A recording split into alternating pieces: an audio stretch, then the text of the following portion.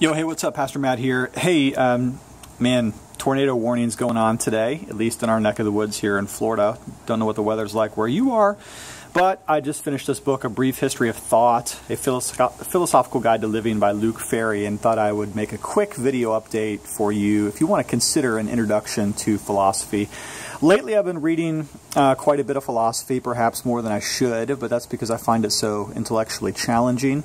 And every once in a while, it's good to read a book by a good old atheist just to check your views against theirs, if only to understand what atheists believe and why they reject Christianity.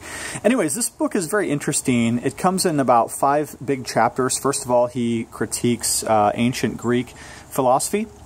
And then he extends a rather generous and ample space to Christianity, which he considers and rejects. Finally, he moves on to modern philosophy. He probably does way more with Nietzsche than I would have. I find Nietzsche really disturbing and not helpful in most ways.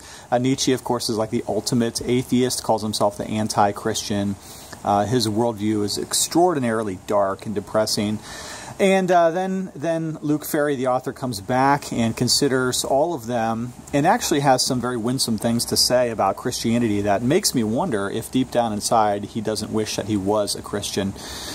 So anyway, here's the book. One of the things that he gets wrong about Christianity is that he perceives it primarily as anti-intellectual.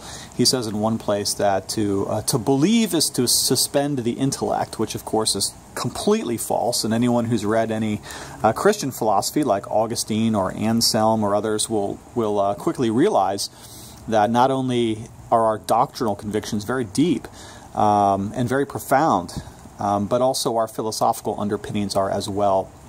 So I can't agree with him that Christianity is anti-intellectual, and it made me wonder if he really understood Christianity in general. However, he does say some very nice things about Christianity. For instance, he talks about human rights as primarily being a Christian idea that did change the world.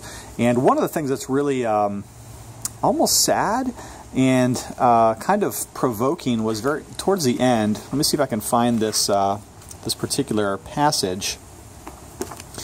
He's discussing, here it is, the fact that we're all going to lose our loved ones. And he says either we can resign ourselves to that fact that death is going to separate us, and therefore we should try not to be attached to the people that we love, or, as Christianity suggests, there is a resurrection from the dead. And so he says in this seminal paragraph at the end of the book, I find the Christian proposition infinitely more tempting, except for the fact that I do not believe it.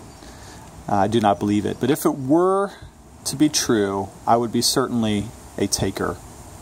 It's too bad. I hope that he rethinks his position on Christianity, especially in as much as he thinks that faith requires a suspension of the intellect. It certainly does not.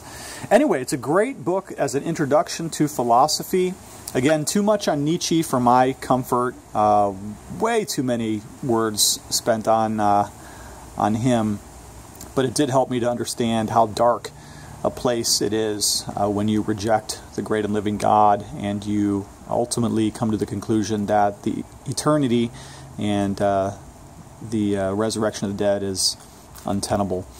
Anyways, I'll put a link to this book in the description of this video if you're interested in A Brief History of Philosophy by Luc Ferry. He is a professor of philosophy at the University of Paris.